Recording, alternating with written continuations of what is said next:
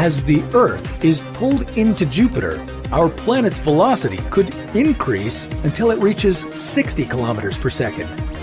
That's 250 times faster than an airplane flies, so you'll want to hold on tight.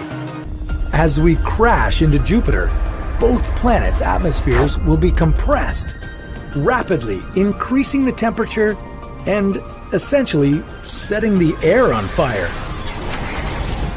But at least we won't have to worry about colliding with Jupiter's core, because we'll never make it there.